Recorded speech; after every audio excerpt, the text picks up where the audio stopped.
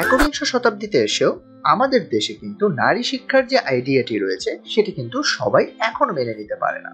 প্রত্যন্ত অঞ্চল বলো কিংবা মফস্বল এরিয়া বলো, সে সকল জায়গায় কিন্তু এখনো প্রত্যেকটি ঘরের প্রত্যেকটি মেয়ে শিশুরাই শিক্ষা নিচ্ছে, ব্যাপারটা কিন্তু সেরকম দেখা যায় না।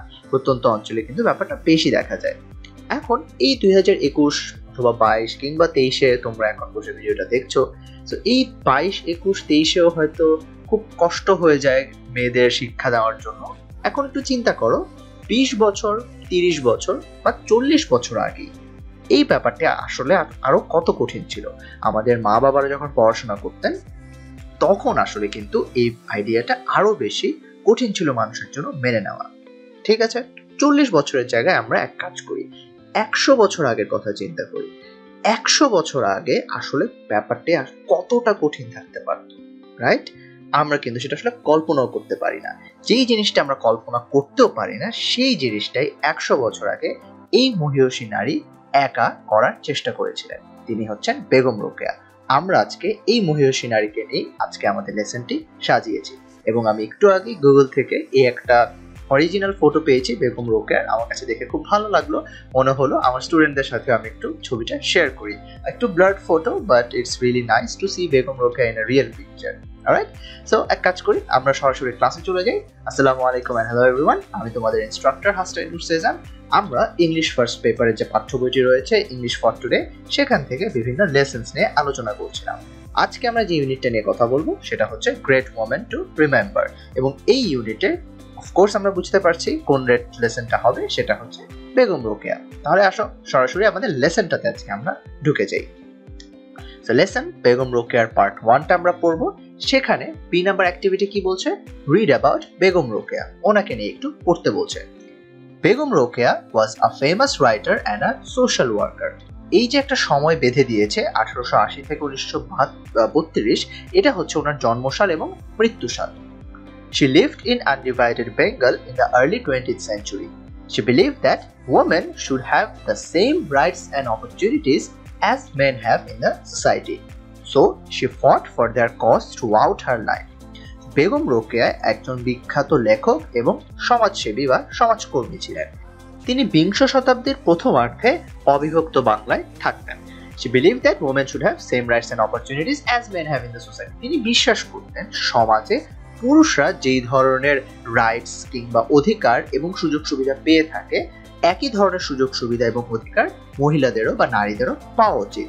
এই কারণের জন্যই, তার এই আইডিয়ালটির জন্যই তিনি তার সারা জীবন লড়াই করে এসেছেন। Begum Rokeya was born in a village called Pairabond, Rangpur in 1880. Her father, Johiruddin Muhammad Abu Ali Haidar Saber, was an educated landlord. Rokeya was married to Khan Bahadur Sakhawat Hossain in 1896. Begum Rokeya 1880 সালে রংপুরের পায়রাবন্দ গ্রামে জন্মগ্রহণ করেন। তার বাবার নাম ছিল জহিরুদ্দিন মোহাম্মদ আবু আলী হায়দার সাবের, যিনি একজন শিক্ষিত জমিদার ছিলেন। রোকেয়ার বিয়ে দেওয়া হয় হচ্ছে খান বাহাদুর সাখাওয়াত হোসেনের সাথে 1896 সালে। Next, her husband was the deputy magistrate of Bhagalpur, now a district in the Indian state of Bihar. He was very cooperative and always encouraged Rokeya to go on with her activities. Begum রোকেয়ার husband বা স্বামী একজন deputy magistrate ছিল ভাগলপুরের। ভাগলপুর হচ্ছে এখন ইন্ডিয়ার যে একটা রাজ্য রয়েছে বিহার, সেটার একটা ডিস্ট্রিক্ট বা জেলা। তার হাজবেন্ড সাখাওয়াত হোসেন শুরু থেকে কিন্তু তার প্রতি খুবই সাহায্য করতেন তাকে, এবং খুবই অনুপ্রেরণা দিতেন, তাকে উৎসাহ দিতেন যে রোকেয়া যে কাজগুলো করছেন সেগুলো যেন তিনি এগিয়ে নিয়ে যান। সবসময় তিনি খুবই সাহায্য করতেন এবং উৎসাহ দিতেন। Many upper class Muslims of Bengal at that time learned Arabic and Persian as a medium of education and communication. But Rokeya had great love for her mother tongue. She learned Bangla and English from her eldest brother Ibrahim. আগেরকার দিনে সেই সময়কার যে উচ্চবংশীয় মুসলিমরা ছিল বাংলাতে, বেঙ্গলে, সেই সময় তারা কমিউনিকেশন বা যোগাযোগ কিংবা পড়াশোনার মাধ্যম হিসেবে আরবি এবং ফার্সি ভাষা শিখে থাকতেন। কিন্তু রোকেয়া শুরু থেকেই আমাদের যে মাতৃভাষা বাংলা রয়েছে, এই বাংলাকে তিনি ব্যাপক পছন্দ করতেন, খুবই তার কাছে ভালো লাগতো। এই কারণে তিনি বাংলা এবং ইংলিশটা শিখে নেন তার বড় ভাই ইব্রাহিমের কাছ থেকে। এখন আমরা টেক্সটটা পড়লাম, টেক্সটটা পড়া পরে হচ্ছে আমরা একটু এমসিকিউতে চলে আসবো। Tick the correct answer. Alright, so first কোয়েশ্চেনটা আমরা দেখি। বেগম রোকেয়া ফট ফর, তিনি কিসের জন্য লড়াই করেন? ডেমোক্রেসি, গণতন্ত্রের জন্য, ইন্ডিপেন্ডেন্স, স্বাধীনতার জন্য, নাকি ওমেন্স রাইট বা নারী অধিকারের জন্য? এটা কিন্তু একদমই এভিডেন্ট যে তিনি সারা জীবন লড়াই করেছেন ওমেন্স রাইটস বা নারী অধিকারের জন্য। Alright, second question, Rokeya was born in a village, town নাকি স্লাম? বস্তি, শহর নাকি গ্রামে? আমরা একটু আগে দেখলাম তিনি পায়রাবন্ধ গ্রামে জন্মগ্রহণ করেন, তাহলে Rokeya was born in a village. Alright, third question, Rokeya love English, Bangla নাকি উর্দু?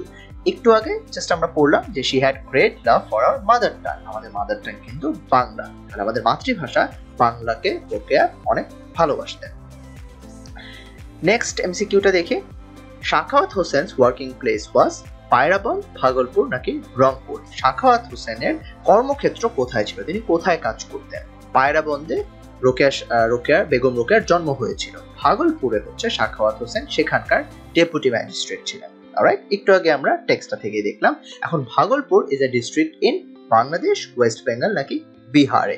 ভাগলপুর কোন জায়গার একটা জেলা? অ্যান্সার হচ্ছে বিহার। রাইট, ইন্ডিয়ার বিহারে একটা ডিস্ট্রিক্ট হচ্ছে ভাগলপুর। এখন হচ্ছে আমরা এই কাজটা করব, complete the following chart with information from the text, one is done for you. So এই যে বেগম রোকেয়া সম্পর্কে আমাকে বিভিন্ন ইনফরমেশন দিতে হবে। ওকে, অকুপেশন ইনফরমেশন দিতে হবে, তার বর্ন ইন, কোথায় জন্ম নিয়েছে, কোথায় তার বিয়ে হয়েছে, তার ফ্যামিলি, তার ভাষা, এই জিনিসগুলো নিয়ে আমাকে ইনফরমেশনটা ফিল আপ করতে হবে। যেরকম অকুপেশনে কি বলা আছে, রাইটার অ্যান্ড সোশ্যাল ওয়ার্কার, এটা কিন্তু আমরা যে একটু আগে টেক্সটটা পড়লাম সেখানে বলা ছিল। অলরাইট, সো এই ধরনের ইনফরমেশনগুলো আমাকে ফিল আপ করতে হবে, আমরা কিন্তু একটু আগে পড়লাম। তাহলে এখন তোমরা বলো তো, born in, married in, family এবং ল্যাঙ্গুয়েজে কি কি হবে? লাগলে তোমরা ভিডিওটা কিছুক্ষণ পজ করে এটা চিন্তা করো কি কি অ্যান্সার হতে পারে, এরপর আমার সাথে অ্যান্সারটা মিলাও।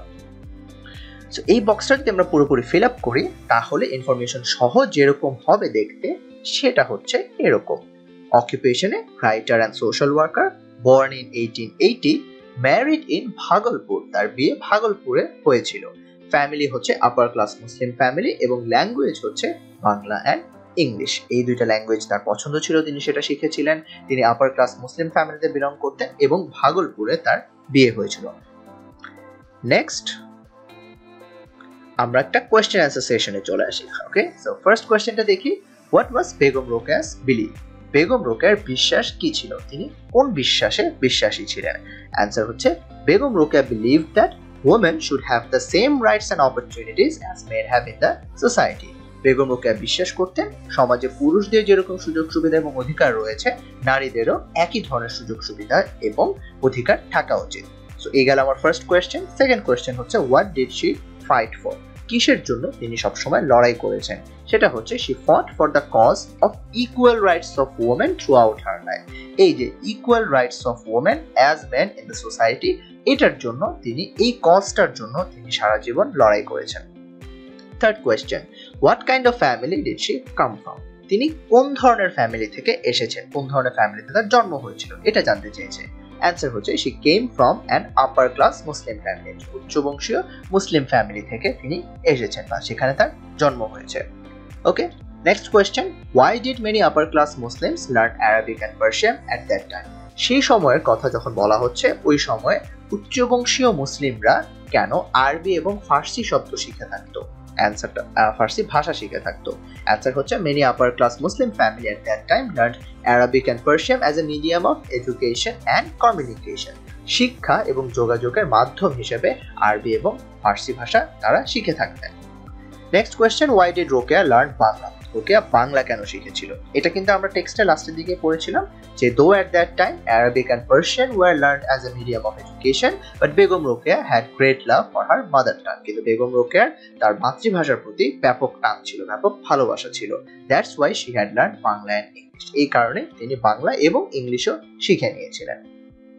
ওকে, সো এই ছিল হচ্ছে আজকে আমাদের ক্লাসের পড়াশোনা। আমরা বেগম রোকেয়াকে নিয়ে অল্প করে কিছু জিনিস জানলাম, দেন হচ্ছে আমরা বিভিন্ন ফান অ্যাক্টিভিটিজ এর মাধ্যমে ওই পড়াটা একটু ঝালিয়ে নিলাম। আমরা কিছু ইনফরমেশন ট্রান্সফার করলাম, আমরা কোয়েশ্চেন অ্যান্সার করলাম, আমরা এমসিকিউ করলাম। এভাবে যদি আমরা চ্যাপ্টারগুলো ছোট ছোট ভাগ করে একটু ফান ওয়েতে পড়ার চেষ্টা করি তাহলে কিন্তু এই বইটা আমরা খুব সহজেই এবং খুব ভালোভাবে শেষ করে ফেলতে পারবো। আশা করি আজকের ক্লাসটি আমরা খুব ভালো মতো বুঝতে পেরেছি। যদি হয়ে থাকে that will be all for today. Thank you very much guys. ইনশাআল্লাহ তোমাদের সাথে নেক্সট কোনো ক্লাসে আবার দেখা হবে।